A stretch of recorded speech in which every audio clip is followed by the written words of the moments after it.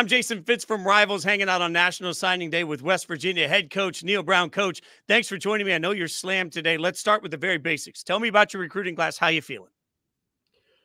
Well, I know I'm not the only head coach you're talking to, and I doubt that you have any head coaches on here that don't feel good about their recruiting class, right? And so now we're excited. We added 22 guys today, and we were intentional about who we added, making sure we brought in the right guys for our program. And we really focused on kind of what we consider our local area, which is within a 6-hour radius, and we added 16 of those guys. So excited about it. Looking forward. We have several early enrollees that'll be here in a couple of weeks. So looking forward to get started. You said the right guys. What makes the right guy for you? Well, I think we've been here 5 years now, and so you start understanding. We had a success this year. We think we can continue to build on this. 8 wins, hopefully get to 9 in a bowl game and continue to build on that. We finished 4th in our league, and our goal is to get to Dallas. And we really feel confident in our plan to do that. And I think anytime you stay at a place, you start figuring out kind of what's the best way to build a winner and a consistent winner. And what we've really focused on is building through the line of scrimmage. And so the strength of our football team right now is on our offense and defensive line, and we continue to focus on that. And we want to build our roster through high school recruiting. And I think that's the best long-term approach for West Virginia. We think one of our best attribute is that we're a developmental program. We've heavily invested in strength and conditioning, nutrition, sports science, recovery, sports psychology. And so we have a lot of confidence in our ability to develop student athletes, and then we continue to build on our resources to retain those student athletes once they start being really productive. And then we'll supplement our roster through the transfer portal, either if we lose guys or if we make some recruiting mistakes. So it's interesting when you say that, because it feels like the transfer portal has become such a huge enigma for everybody. You're obviously finding that balance. When you're in living rooms, do you feel like that pitch, that part of the conversation is different than other places?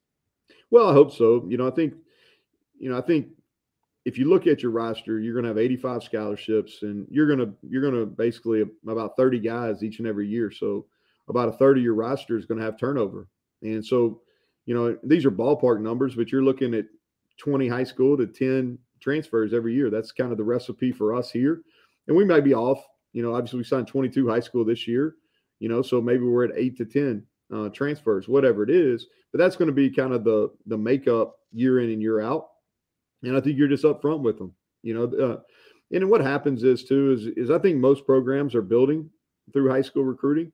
You have some that are they're going all in on the transfer portal. And I get that approach too. The hard thing about that approach is it's hard to build your room. It's hard to build the culture of your football team. You can do it for 1 year, and then chemistry is so vital. And it's a really delicate balance between bringing guys in and continuing to have that true togetherness. We were a little surprised last night. We were looking at your list, and one thing that stood out to us is you got 3 athletes. Like, this is the ATH, right? Is that part of your philosophy right now in the way you're recruiting? Well, for us is we went heavy on defensive backs. We got 5 defensive backs, and sometimes those guys are listed as athletes because they can play safety, corner, nickel, and that's kind of where those come from. We also got a really good player from right here, Keyshawn Robinson from in the state, and he made all-state offense and defense, and so he's a guy that can play either side. But yeah, we wanted to get some versatile athletes that can play multiple positions in the secondary. You mentioned the success you're having earlier, and this was obviously a really good year for you guys. The Big 12 going through a little bit of change this year. We all know that headed into next year. When you're sitting in living rooms, how much is the future of the conference and where you guys stack up in that part of your conversation? Well, I think since Brett Yormark took over as commissioner, is our visibility as a conference. I think that some of the things that he's done from a branding and marketing standpoint have really kind of grown our brand, the Big 12 brand. And then now the fact that we go from coast to coast is something that's critical. And, I think we've really done a nice job in our additions over the last 2 years. Now we've got a 16-team conference that's going to be extremely competitive. The winner of our league will definitely be in the 12-team playoff. And I think that, you can sell, and I think it's very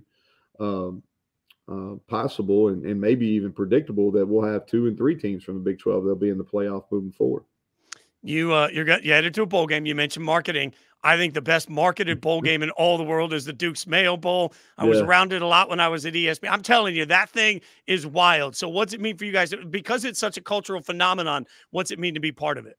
Well, it's fun. Like bowl games should be fun. And unless you're in the CFP, man, these should be fun, rewarding experiences. They're not your normal run-of-the-mill game. Like this should be something that's fun. Like Charlotte's a great city to go to. It's a 6-hour ride from Morgantown. It's one of the biggest alumni bases West Virginia University has. So we're going to have a big crowd. We're playing against a team that has a good brand, obviously a really strong home state team in North Carolina. And so it's a good matchup. It's a quality matchup. We're in a great time slot.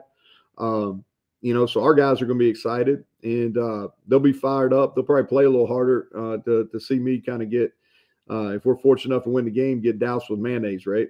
I mean, that's a real question. Have you been prepping for it? Like, what do you do to get ready for the prepping. I don't know what you do. I'll tell you what I'm looking for is anybody that has ponchos or like rain gear. I'm looking for a sponsorship, right? So I'll try to like anything that repels mayonnaise. That's what I need to get a sponsor for. I'm telling you, maybe a nose plug or something too, because you don't want to get that stuff up in your nose. You're going to be smelling mayo for a week. Yeah. Coach, I got to find out how closely they do that after the game. Look, I got inside sources. I'll hit you up on the side. We'll try and get you. Like, I'm just saying, your players should protect you. They should dive over you and take all the mayo bath. Yeah, there's a lot of things that could happen, but that will not be one of them. There's going to be no group of people, maybe other than my wife and kids, that are going to enjoy that more than our players.